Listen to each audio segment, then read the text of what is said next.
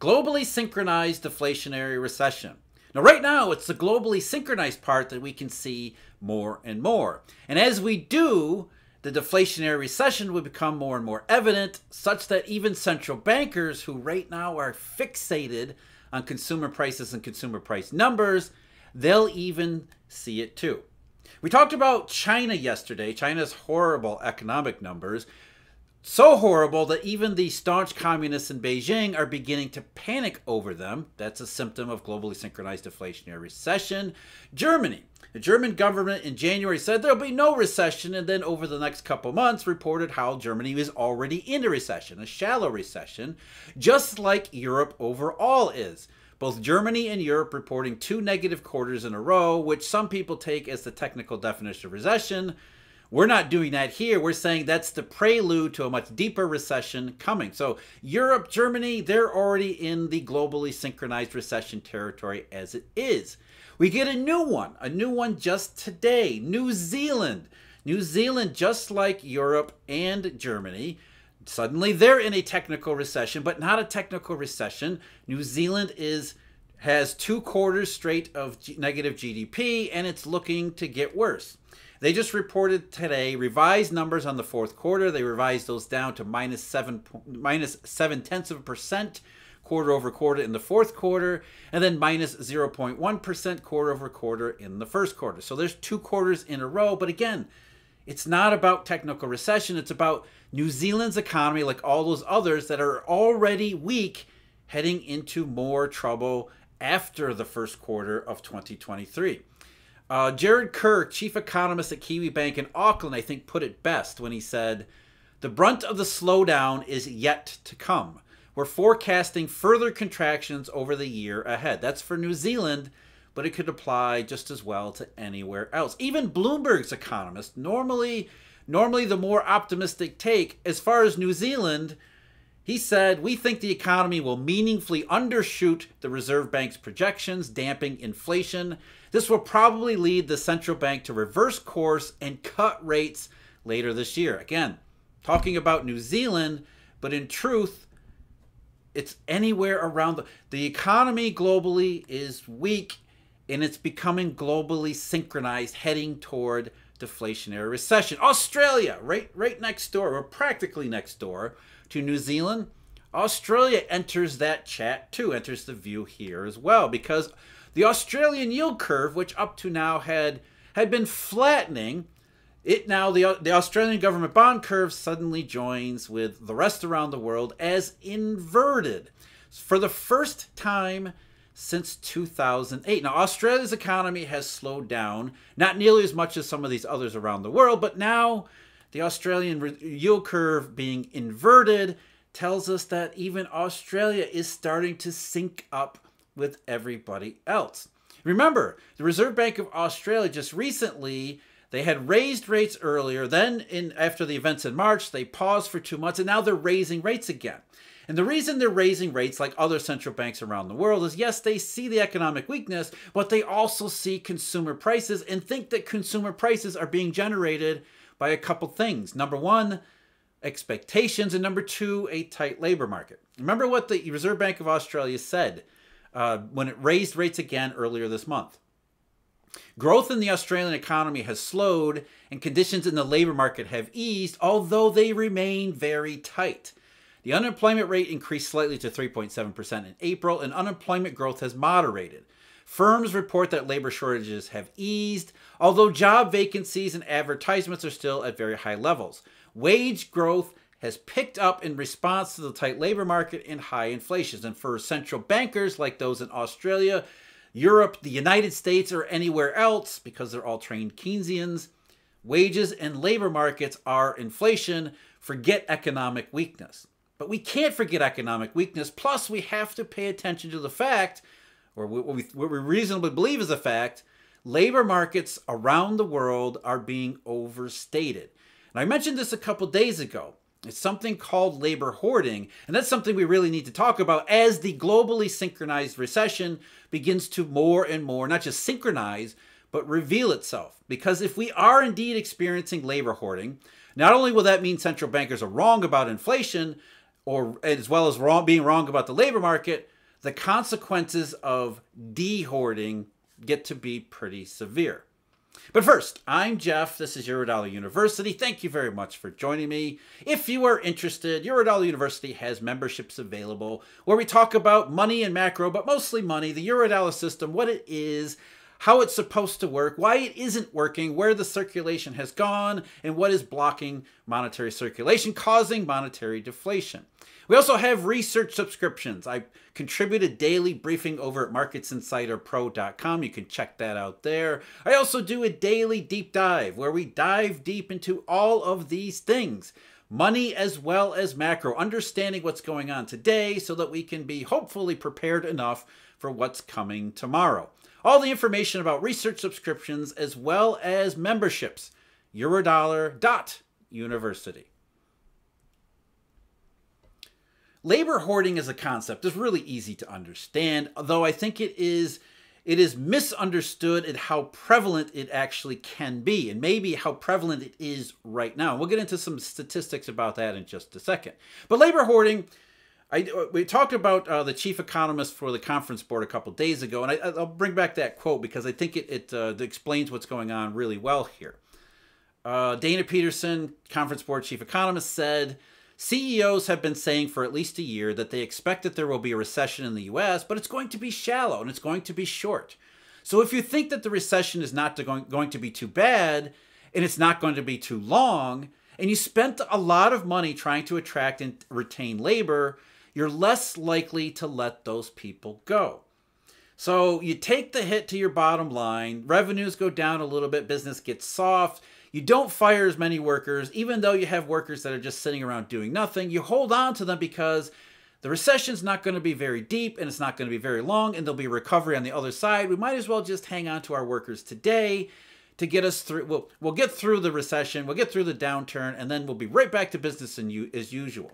In fact, they're making a calculation that it's more expensive to lay off workers today and hire them back in a few months than it is to take the hit to their bottom lines by keeping their workers employed. And this is first of all, it's a common occurrence in periods leading up to recession. But again, I think it's even more prevalent in 2022 and 2023 in particular than it has been in past cyclical episodes. A firm called Skynova conducted a survey way back in toward the end of last year into early part of this year, releasing the results in February. They surveyed 1,010 small businesses. And here's what they found. Most small businesses seemed interested in keeping the status quo within their company. An astounding 91% of small business owners said they're labor hoarding. And you can expect this trend to continue. 89% were planning to keep it up in 2023. Large business owners were even more likely to do it, as 99% said they were labor hoarding to some capacity. And if small business owners are doing that to this degree, we can reasonably presume that larger and medium-sized and larger businesses are also doing it to a significant degree, as the economist from the conference board stated in the interview last week. And the reason they're doing it, Skynova uncovered, owners are self-reporting an average, according to their own calculations, of $4,541 in savings by retaining workers rather than firing them and trying to hire them back, because then they'll have to spend training costs, getting employees up to speed, inefficiencies in training workers with whatever it is you have them doing, all of that kind of thing.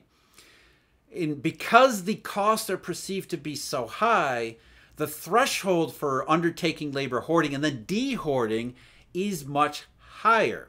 In fact, it's so high that, again, going back to Skynova's data, to avoid layoffs, 60% of small business owners said they've already instituted a hiring freeze, which is something that we've talked about for some time here.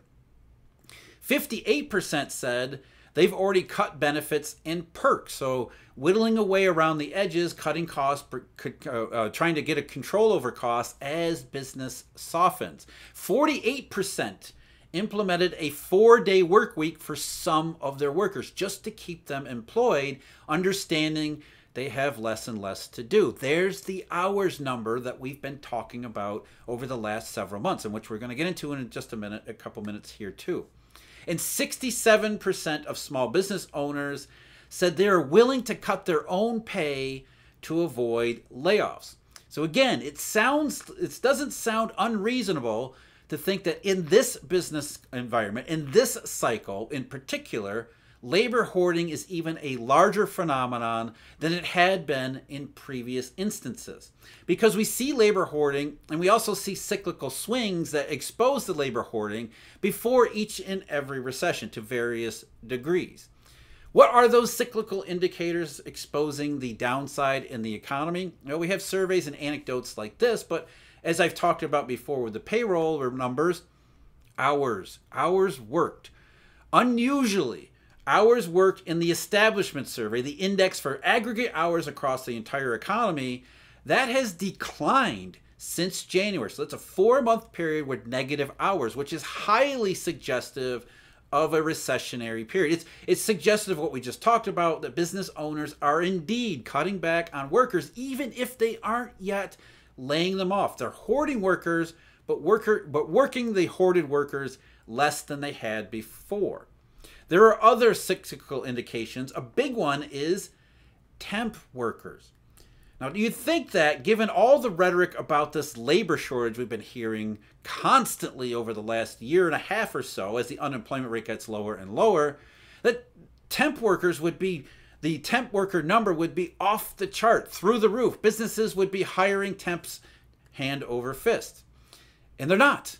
In fact, the number of temp workers in the U.S. economy peaked way back, of course, in March of 2022. So as we heard shouts about labor shortage, temp work has actually declined. And it's declined in the same cyclical fashion as we see preceding most recessions. We see a decline in temp workers because even though employers are hoarding their own workers, they have no problem in hiring fewer temps because they don't actually need them.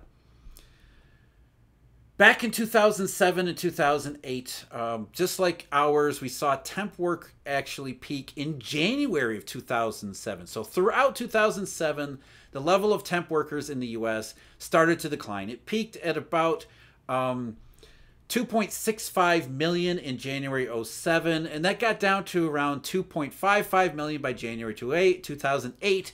So a modest decline, but no longer growing. And you think, well, that 100,000 decline really isn't all that much, and it's really not.